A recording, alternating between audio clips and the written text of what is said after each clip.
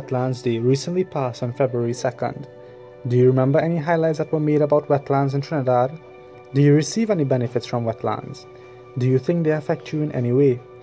Do you believe wetlands are worth protecting? Most people think that wetlands are wastelands and only suitable for clearing for agriculture or building infrastructure. The Beetham landfill, located north of the Nariva Swamp, is an example of this. It is located on a wetland, but is also a dump, even blanketing the capital with smoke in 2014 and 2015. On the other hand, wetlands such as the Nariva wetland are protected and provide numerous ecosystem services. In the 1960s, a convention was negotiated for the conservation and sustainable use of wetlands. This convention on wetlands was signed in Ramsar, Iran in 1971, but came into effect in 1975. Today, more than 2,200 sites have been declared protected Ramsar sites. Trinidad and Tobago has 3 of them. They are the Nariva Swamp, the Akilah Swamp, and the Poco Reef Bonaccord Lagoon Complex in Tobago. Located on the east coast, Nariva spans over 6,000 hectares. But what ecosystem services does such a large area provide? The objective of this study is to determine the public's perceptions and knowledge of wetlands from persons in rural communities and from tertiary educational institutions. This was done using interviews. We will take you along on this journey on what we have found about wetlands and the ecosystem services they provide, using the Nariva Swamp as a case study.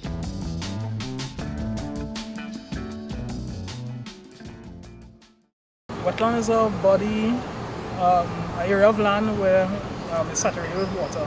So a body of water. Do you know what a wetland is? No. Okay. You sure? Take us from. A wetland is an area of land, but there's also water, trees and fishes and other animals that could live both in the water and on land. Okay. Do you know what a wetland is? No. Do you know what is a wetland? Yes. What is a wetland? A wetland is a place kind of like surrounded by water, yes, and it's wet. Sometimes it's part of land and water in one place. And you could describe it like that? Yeah, but sometimes it could be a little moisty, sometimes a little dryish.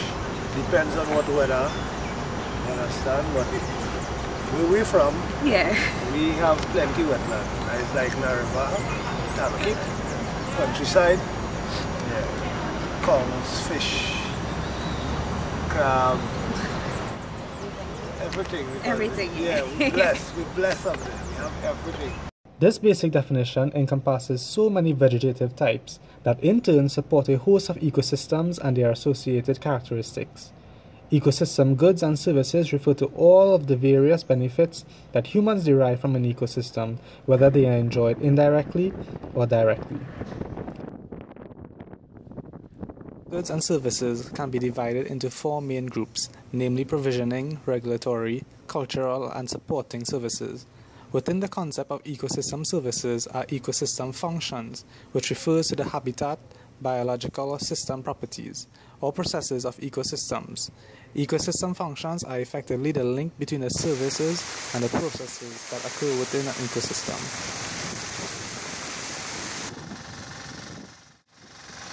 While generally people have some idea of what wetlands are, we observe that there is not a lot of information currently available on wetlands and their diversity in the public. This was evident when we asked respondents if they had heard of World Wetlands Day. Only 27% of respondents in rural communities had heard of World Wetlands Day, and even less than that, 17% from tertiary institutions said they had heard of it.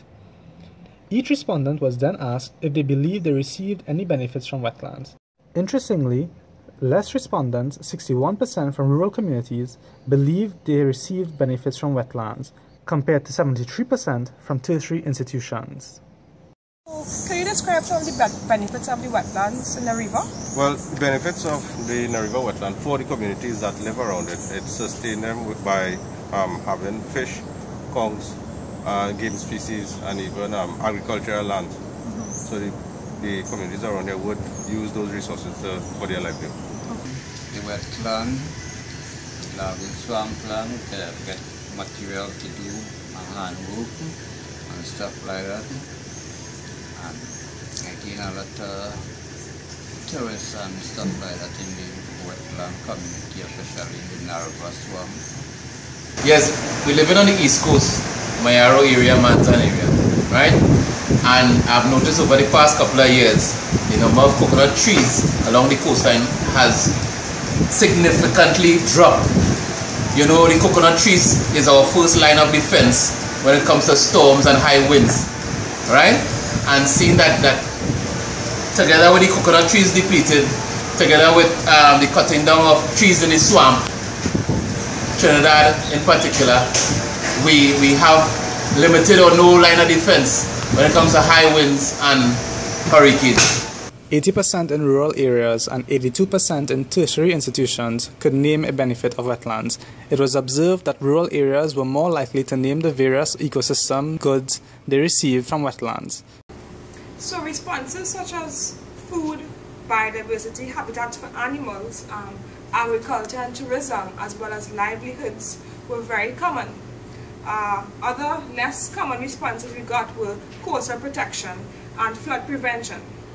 So now we turn our attention to the experts to ask them their opinion and get their perspectives on other very important ecosystem services of wetlands such as Nariva Swamp.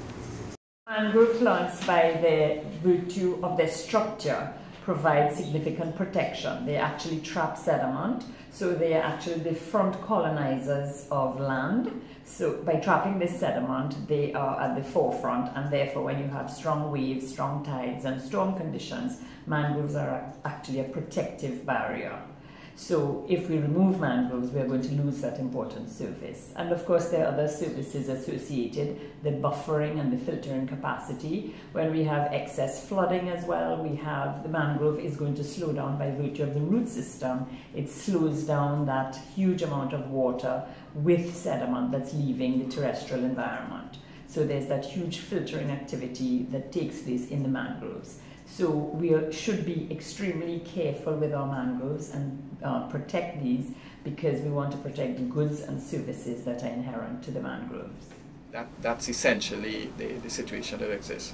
So one of the interesting aspects of the restoration project is an attempt to use the replanted forest as carbon sequestration.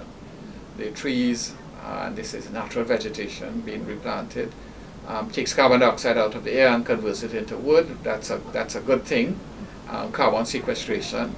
And there was even an attempt to see if a value could be put on that. These are new developments for Trinidad and Tobago.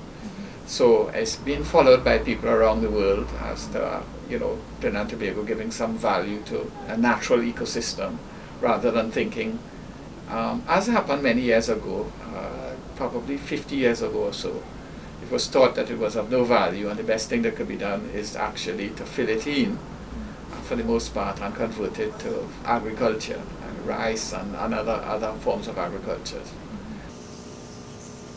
So in conclusion, we asked one final question, and that was, are wetlands worth protecting? 99% of respondents from both communities indicated they thought that wetlands should be protected. So this is a good sign for conservation, given the many interesting benefits we found that wetlands offer to humans and the environment. But one thing I wanted to mention that I personally didn't observe from the responses that were given was the role of wetlands in water provisioning, and in turn the hydrological functions of wetlands. They are important in provisioning of water and related goods and services. And I was looking up some information on Nariva, and I found on the Biodiversity Government website of Trinidad and Tobago their summary of Nariva. In terms of hydrological values, they noted no special hydrological values known. Given that the Naga Dam is located in this area and the huge role that indirectly water has in rice, wetland, birds and so on, I think it's something that could be revised. I thank you for coming along on this journey.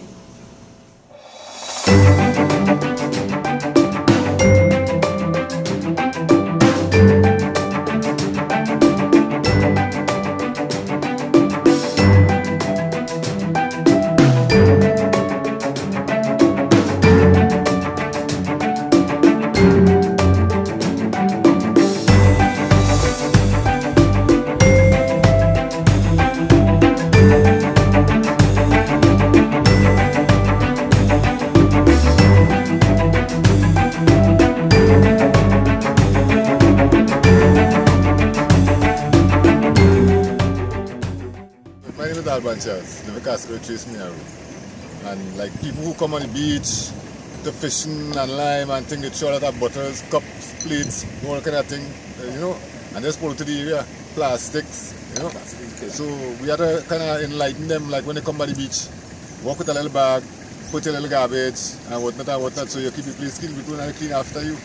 So make the thing nice for everybody.